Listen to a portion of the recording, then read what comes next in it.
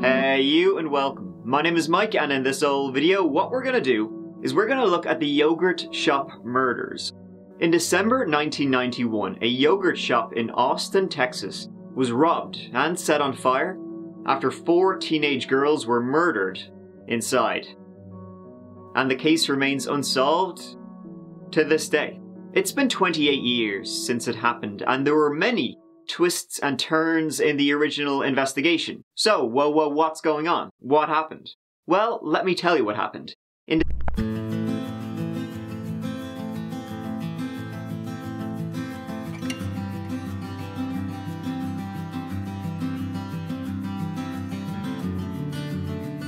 The date was December 6th, 1991. Baby Mike had just turned 1 year and 1 day old. Yeah, let's make this all about me. Shortly before midnight, a patrolling Austin police officer saw a fire coming from the I Can't Believe It's Yogurt shop, located in a strip mall in the 2900 block of West Anderson Lane, which is now a classy nail spa. Firefighters arrived on the scene, and, well, after the blaze was put out, a horrific crime scene was discovered. The lead detective would say, "For a long time I shut out what I saw. Just wholesale carnage. We knew immediately that they were kids." Okay, at 11:47, one of our patrol officers called in to dispatch smoke coming out from I Can't Believe It's Yogurt. Fire department got here shortly thereafter. What we found in the back there was we found 4 victims. We're handling it as a homicide right now because it appears that one of the victims was struck in the head. Were the victims together, or were they in different parts of the building? No, I can't. Can't give you that either. Were they bound in any way? Can't give you that. Was there any sign of forced entry to this building? Can't give you that. What can you give? Just what I gave you. It's still very early in the investigation, okay? Inside, the bodies of 13-year-old Amy Lee Ayers, 17-year-old Eliza Hope Thomas, 17-year-old Jennifer Ann Harbison, and her 15-year-old sister Sarah Louise Harbison. Eliza and Jennifer worked there and were closing the shop for the day. Jennifer's sister, Sarah, and her friend Amy were there keeping the girls company. The last time the girls were seen alive was about 10 p.m. that night. They were all planning to have a sleepover. At least one of the girls had been raped. 3 bodies were stacked on top of each other. Amy Ayers, she was found in another part of the shop. All had been bound with their own clothing before being shot in the head with a .22 caliber handgun. It was an absolutely horrific crime. The autopsy revealed the probable use of gasoline set to, kind of start the fire. It seems that the killer placed all 4 of the girls on top of each other, started the fire, and left the scene. Amy survived the initial gunshot and she was shot again, but after being placed in the body pile, she managed to crawl away while the building was on fire, and she was found just a little bit away. Firefighters would find her 30 minutes after they arrived on the scene. It's hard to know exactly how much was stolen. Not that it really matters in the context of what fucking happened. It's believed to be about $540 though, but I'm not sure if that really matters. You see, at 11:03 p.m., 3 minutes after Eliza and Jennifer closed up the shop, the cash register rang a no sale tag, or whatever you call it. And it's believed then that the police believe then that's when the suspects pocketed $540. Not sure if it's worth it. The Lanier School community, student body, and faculty and staff have been saddened by the tragic deaths of 4 young ladies for whom we mourn today. They're grieving for their classmates. 3 of the victims were students at Lanier High School. Today, the students tried to deal with the loss and their pain together. This is probably the worst, most heinous crime that has happened in the city ever. Students are encouraged to talk about their feelings. A team of counselors is at the school to help them. There are so many questions and fears now about things many of these teenagers never even thought about. I mean, they died and they were so, they were our age, and I mean, it makes you really think, tomorrow isn't promised. And I mean, anybody here may not be here tomorrow, and it's just scary and it hurts. I mean, you don't ever think anybody's gonna come into a yogurt place. and shoot you. I mean, it's just, and shoot you and all your friends. It just doesn't happen in a yogurt place. So who could have done something like this? Well, a retired police officer spoke to the police about a suspicious individual he had seen that night at around 9:30 p.m. This guy, he was wearing a green army jacket at the shop. The man was in the store for quite a while. At one point, he walked to the back of the store without asking permission. When the former officer asked one of the girls, "What the hell is he doing back there?" she responded by saying the man, he was just taking a piss. This guy then came back out of the restroom and sat down with another individual. Apparently he also bought a Sprite at one point, which is kind of the thing you'd buy if you were afraid you'd get kicked out and you're like, shit, I need to buy something. Just give me a Sprite, yeah, was that a book? Yeah. You know, an excuse to stay there. After everyone cleared out of the store, these two individuals stayed behind until at least 10:47 p.m., perhaps even staying after the door had been locked. Then Jennifer and Eliza closed the store at 11 p.m. and then the no sale tag was rung up at 11:03 p.m. So possibly those guys, they stayed behind, were able to kind of forcefully stay inside the store, and then what happened happened. Those two guys, they've never been identified. Everybody else in the store has been, except those two people. And the door to the I Can't Believe It's Not Yogurt shop was still locked when firefighters arrived. Though they could have just gotten in the back door, so. The investigation, well, obviously it was huge. Detectives quickly became overwhelmed with the amount of information they were getting. At one point, they had 342 suspects, which is quite a few. At one point, authorities located and arrested Porfirio Villa Saavedra. Yeah, that guy. He worked as a delivery man for the I Can't Believe It's Yogurt product line. And they also arrested a guy named Alberto Cortez in Mexico in October 1992. This was due to a witness sketch resembling these two guys. Apparently they had a bit of a naughty history. Down over 700 leads. Tonight, for the first time, they've named 3 men they want to question in the murders. I want them to look me in the eye, and I want them to tell me why they did that. Their day's going to come. If I don't get to see it, they're going to have their day of facing someone. According to the Mexican police, Saavedra confessed to the November 1991 rape of an Austin woman, as well as to the yogurt shop murders. The 2 men were tried and convicted. However, they were later released from custody when they recanted their confession. See, the thing about their confessions, and this actually comes up quite a few times in this case, is they confessed to the yogurt shop murders, right? When police got a bottle filled with water and cayenne pepper and slashed it down their nose. So I wonder what that's like, but I don't want to try it.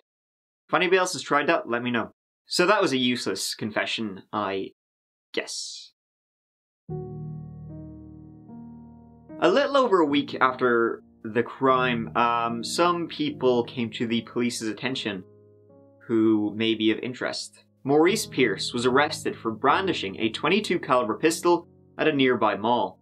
Maurice told cops he and 3 buddies, Robert Springsteen, Michael Scott, and Forrest Wellborn, all teenagers, stole a car and went on a joyride the day after the murders.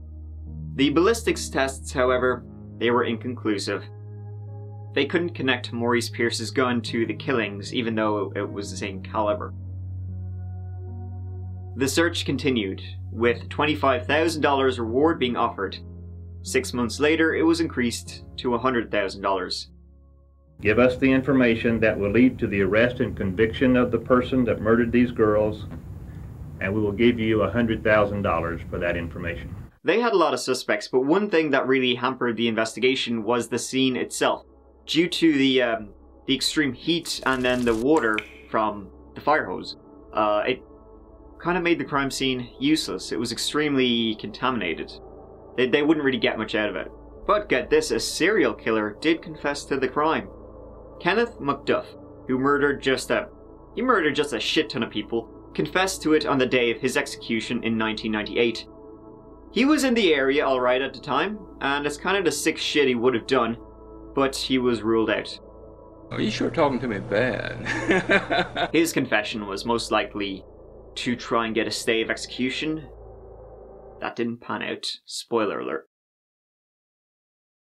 Investigators actually got quite a number of false confessions, over 50, if you can believe it, but they were just that. It would be 8 years before arrests were made. Early this morning, the Austin Police Department, with assistance from other law enforcement agencies, served 4 arrest warrants charging 4 individuals with capital murder. In 1999, well, wouldn't you know it, the gruesome foursome, Maurice Pierce, Robert Springsteen, Michael Scott, and Forrest Wellborn were arrested. On September 14th, 1999, police took a written confession from Michael Scott, in which he stated that he, Maurice, Robert Springsteen, and Forrest Wellborn had murdered the girls.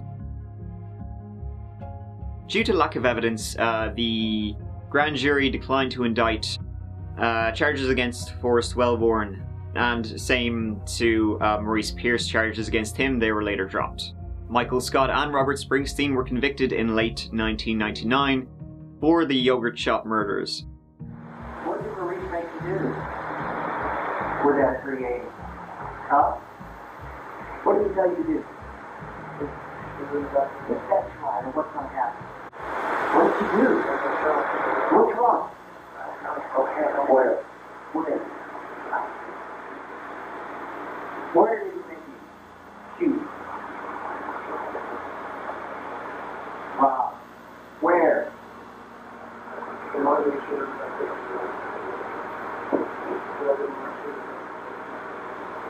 I shut it down. You already show up. What now? You did it. What else? What else did you do? Yeah, you did. You're there. Absolutely. You are there. How much did you do? You weren't there, right?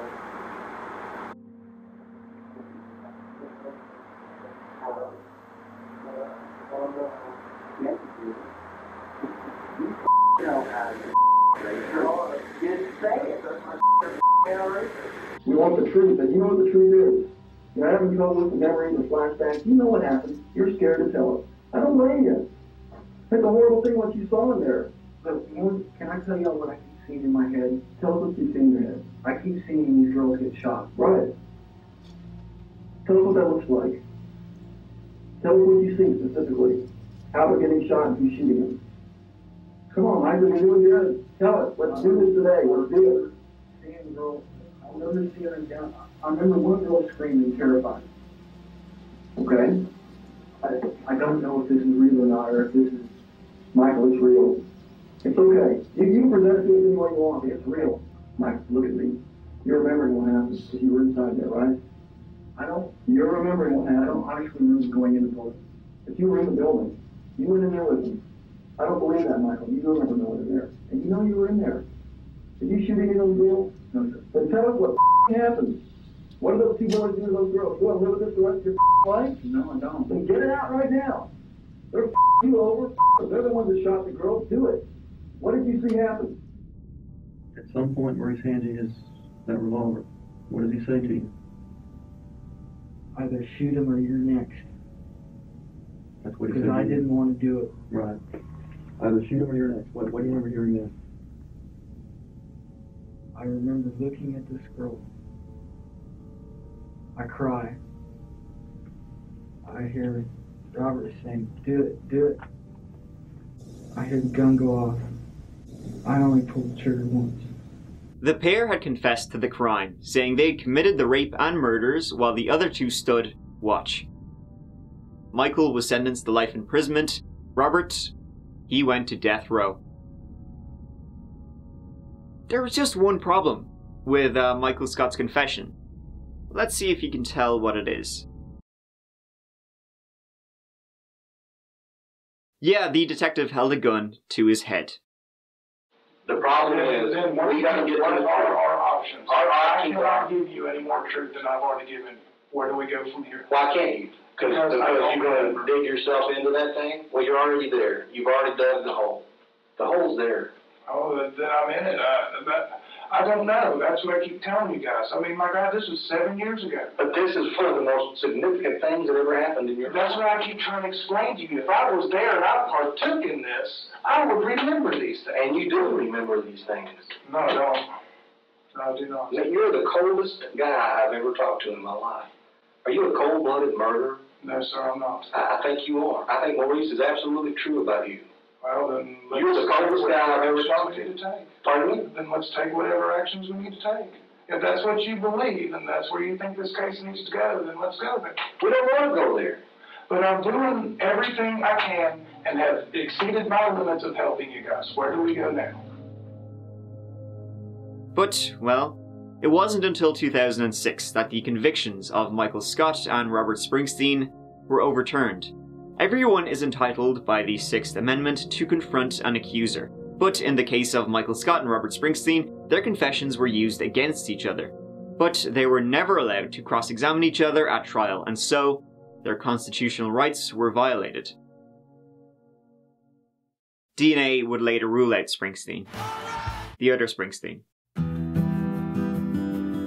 And the state would appeal the ruling that, well, they were kind of innocent. But because of this, they wouldn't be released until 2009, 10 years after they had been imprisoned. There's a new development this morning in one of Austin's most notorious unsolved murders, the 1991 yogurt shop murders. Now, the attorney for the man, once convicted and sentenced to death for the killing of the 4 teenage girls, is expected to be back in court this week. It's Robert Springsteen. He was one of 4 suspects in the case. He's now seeking a judge to declare he is innocent in the case. A ruling in his favor would make Springsteen eligible for at least $700,000 for the time he served in prison.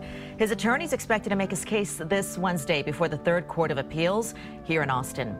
Springsteen was convicted in 2001, but it was later overturned after DNA evidence. But Travis County prosecutors say he remains a suspect, and he could be retried for the murders. That's if investigators find even more evidence. Now, out of the 4 suspects arrested in this case, only 2 were convicted, Springsteen and Michael Scott. Both of their convictions overturned years later. We'll keep you posted about the new development that we find out in this case. Funnily enough, well, not really, but in 2010, one of those lads, not the ones who went to prison, Maurice Pierce, who was arrested, he died in a traffic stop gone wrong in Austin. 2 officers pulled him over, and after he did a legger, one of the cops caught up with him. In the struggle, Maurice pulled a knife and stabbed the officer in the neck. The officer then went up to him, pulled a gun, and killed him. Give me something for his neck. Lay down. Get him down. Let me get something. You should help. You should be grabbing knife. He grabbed my knife. You shot him in the stomach? Yeah. The officer survived. Can't say the same for Maurice. And that's kind of to date. The Austin yogurt shop murders are obviously a cold case, but it is still a case. So this, when we walk in, we see the girls' pictures, we see the images of the yogurt shop and the scene. It's a reminder at the beginning of our day, at the end of the day, of what we're here working on. We're working with the Travis County District Attorney's Office on a regular basis moving forward on this case and conferring with and meeting with members of the scientific community that are schooled in DNA, that understand the current technology that's available, the current tests that are available, how we could try and identify this sample that you're speaking of. The issue that we run into now is that the sample that we have is not of a quality that we are able to utilize those technologies today. It's our hope that the technology will catch up and be able to process the evidence that we have in this case, or that we'll find a new piece of evidence that may come forward from someone. The good thing is, I think there's people out there that could help us. I think, we are still interviewing people. We still get tips on this case. And I think that's a good, important thing to remember, that, with a case like this, we believe there's someone out there who could know something that could be helpful and could be helpful for this investigation.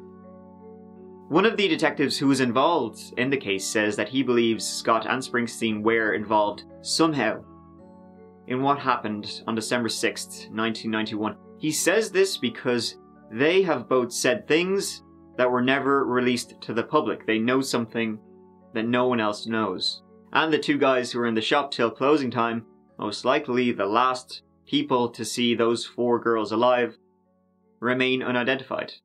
And in 2009, DNA found on one of the girls was that of an unidentified man. So whoever did this, people who did this, they're still out there. Thank you so much for watching. I really appreciate it. If you'd like to watch some more of my videos, please work away, and I will see you, as always, real soon in the next video. Thanks again for watching. Take care of yourselves. Mike out.